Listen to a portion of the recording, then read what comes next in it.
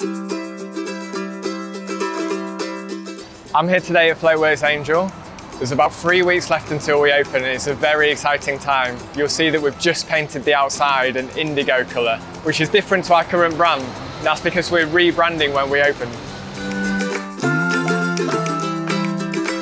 So what do we mean when we talk about brands? We're referring to all of the different touch points that people can feel, see, touch when they interact with Floatworks. So that's from our visual identity, that's our logo, our font, our colour palette, our photography style, the video content that we use, the written content that we put out, our online platforms, our website, our social media channels and our app, and even the interior design of our float centres. And all of these should have a consistent and hopefully exciting look and feel. When we relaunched Floatworks in 2016, we created a new brand that has served us very, very well for the past 3 years. But we felt that now is the time to freshen up that approach and to build on all of the lessons learned from the past 3 years.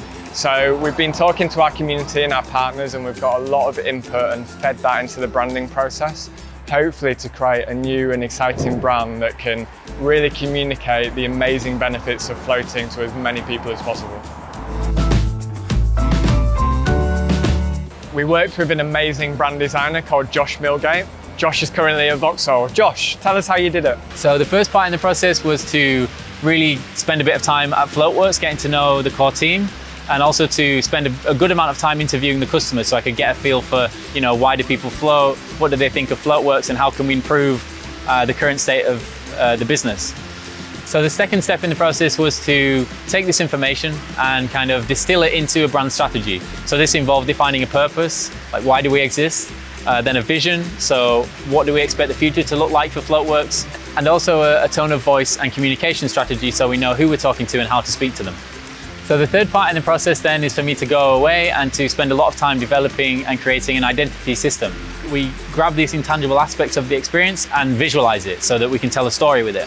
So we spent hundreds of hours trying to define a logo that would encapsulate the entire floating experience.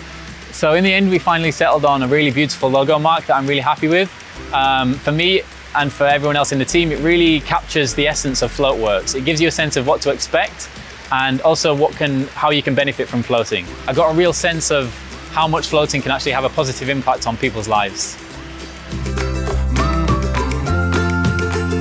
We're about to rebrand Floatworks and today we're launching a sneak preview. Click the link, have a look and please let us know what you think. We'd love to know your feedback.